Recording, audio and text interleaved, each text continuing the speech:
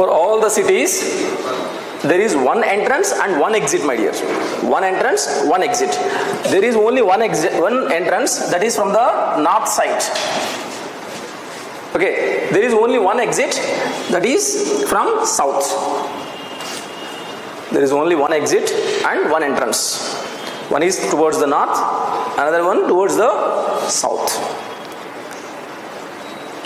Okay, so your town is going to be divided into upper town and lower town. So what is the demarcation? Demarcation is very simple, my dear.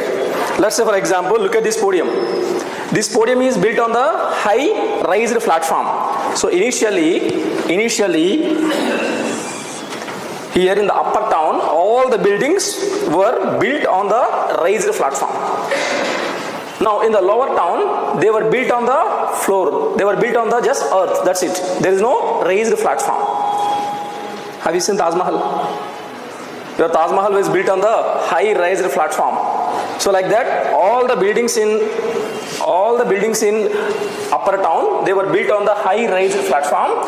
This raised platform is called as inner citadel. Inner citadel.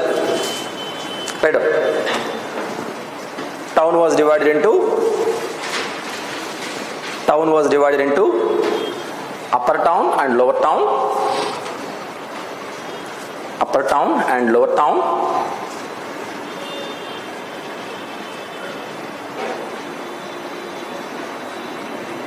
Buildings in the upper town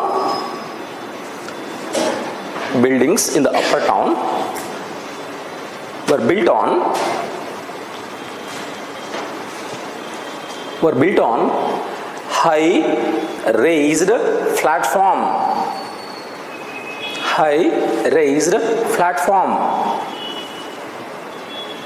Tell me, what does it indicate? Within a town there are two divisions.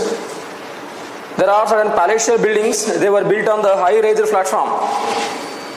Okay, there are only 1 or 2 room mean houses, they were in the lower town. So what exactly we can derive from these structures? Divisions in classes. There is a class division, my dear. Okay, and within the society there are some income inequalities. There are some haves and the have-nots. These rich sections or the elite sections, they used to live in the high raised platform. My friend has a doubt. So where is the guarantee? Let's take the example of Hyderabad. Okay, in Hyderabad, the most of the rich elite aristocratic people, they live in Jubilee Hills and Banjara Hills, my dear. That name itself says they are in the high raised platform. Okay, in the palatial buildings. But look at our Kawadiguda, Mushirabad, okay, Bansilal Peta. So all these are the slums. Your slums are in lower platform or lower town. So whenever you come across the floods, who are going to be flooded? Is it the upper town or the lower town? Lower town. Okay, go and check your villages, my dear. Even in the present Indian villages, most of the dominant caste people, their houses in the north of the city, north of the village, they were always on the upper platform. Okay, the poorer, the lower caste people houses were at the lower end of the village. Point number 1. Okay, right now. It indicates the presence of